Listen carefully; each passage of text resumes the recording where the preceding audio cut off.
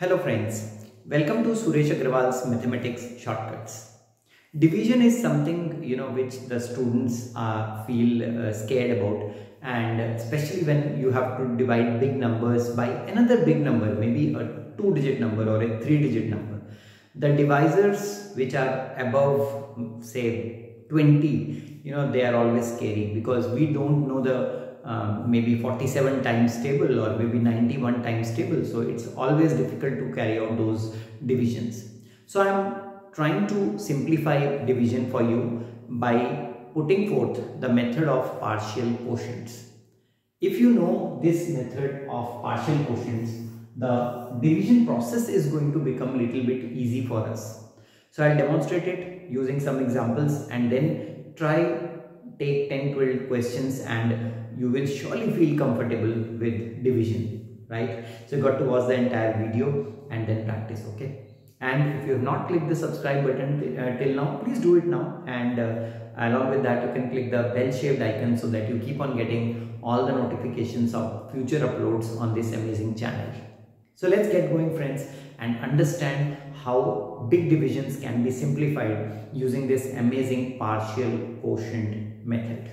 I'll take the first example wherein I'm going to do 2, 1, 0, 8, 9 divided by say 26. So we don't know 26 times table, right?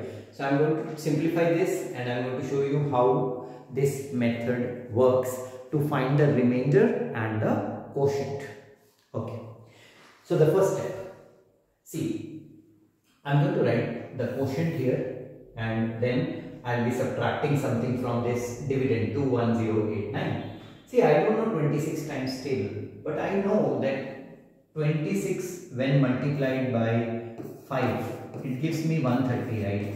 So I have to be in my comfort zone, okay? So if I don't do even 26 into 5, I can do 26 into 2, no problem, 52, right?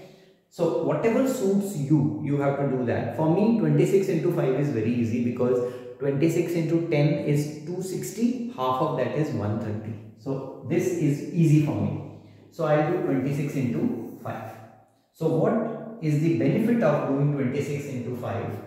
I will get a 130, right? And if I put 2 zeros here, then the quotient will be what? Since this got me a 5, 2 zeros makes it 500. So 26 into 500 is actually 13,000. So just subtract this.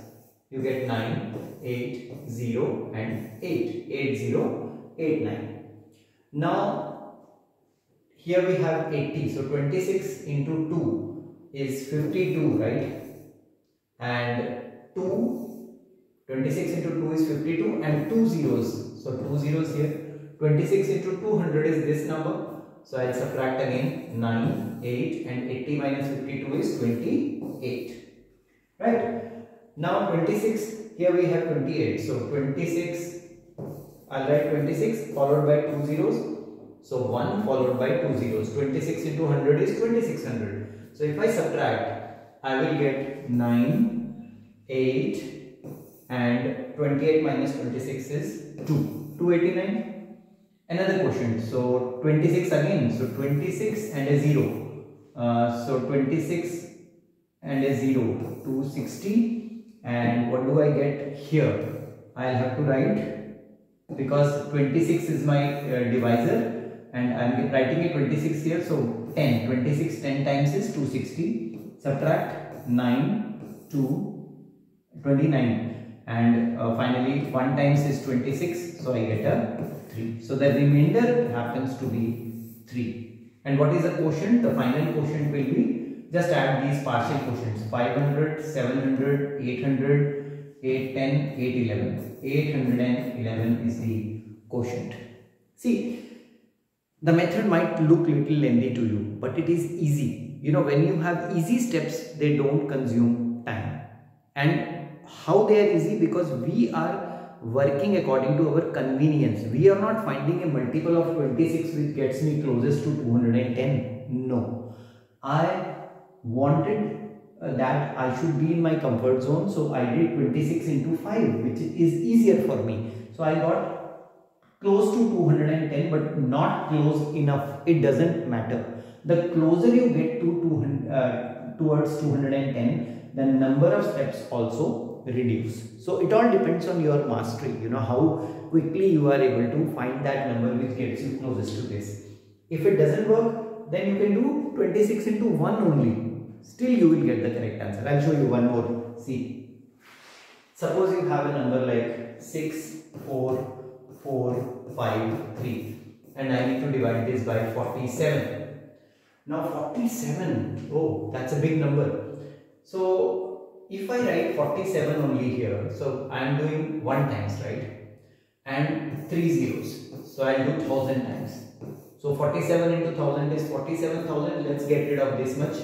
This is 453 and this is what? 70. So 17453. So I got the first partial quotient which is 1000. Now 47, maybe I'll go for 4700.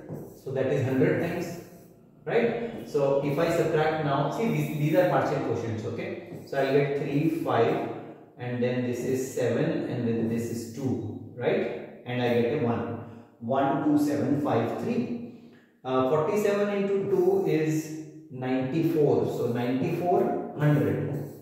So 200, right? So when I subtract this now, I will get 3 and then 5 and then 3 and then we have 12 minus 9 which is 3. So I am doing it by 47, mind you. So let's do 47 into 5. That's easy for me. Half of 470 which is 235, right? So I want to get close to this 235 and a 0. So 5 times, right? So 5 and a 0. This is the next partial quotient. And how much this gives me? 3, 0, 0, 1. 1, 0, 0, 3. See, I am slowly getting to a stage where I can reduce the number. So 47 times 2 is 94 followed by a 0. So 2 followed by a 0. This gives me 63 and 47 1 times is 47. So that gives me 16 as the remainder. Now this is the final remainder. And what will be the quotient? The quotient will be 1000, 1300, 1371. 1371. So you can check using the calculator. 1371 is the quotient and the remainder is 16. Little bit of practice required, I know, but as you practice the question, the number of steps are going to reduce. I took like so many steps in solving it because I wanted to explain it to you, but I will not be doing maybe 47 into 1000. I may be doing 47 into 1500 if you feel more comfortable. So the number of the more closer you get to this number, the lesser the number of steps are. Okay, so this is called the partial quotient method of division. I'm sure you are going to crack all the questions of division. Practice 20-30 such questions and let me know in the comments here, did it benefit you? All the best.